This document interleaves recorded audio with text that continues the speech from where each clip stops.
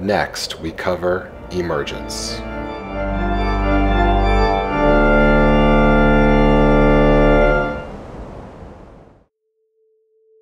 Okay, emergence is a big deal.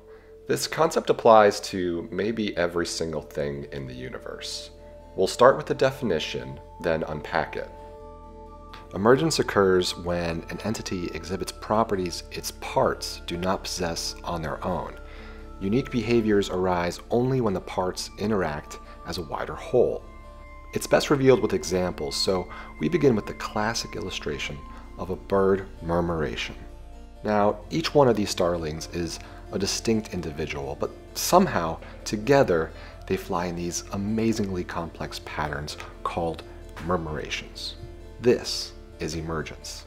So naturally, you will wonder two things. Why and how do they do this? Well, they often fly together this way due to the dangerous presence of a hawk or falcon. See, this is one massive evasive maneuver. The flight pattern confuses their predators. This mechanism is called swarm behavior. Many animals, including ant colonies and schools of fish, exhibit this as well. And there are recent scientific papers explaining the murmuration phenomenon.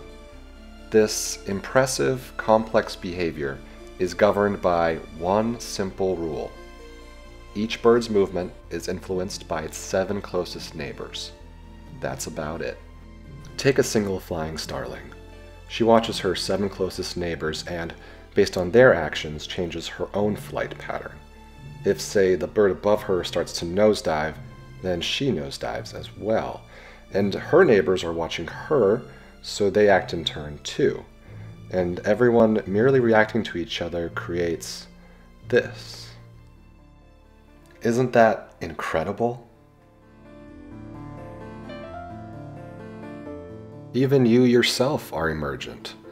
Your body emerges from organs, your organs from tissues, your tissues from cells, your cells from molecules, your molecules from atoms, your atoms from subatomic particles, your subatomic particles from... not sure. Vegas odds favor strings right now. Something we'll eventually explore.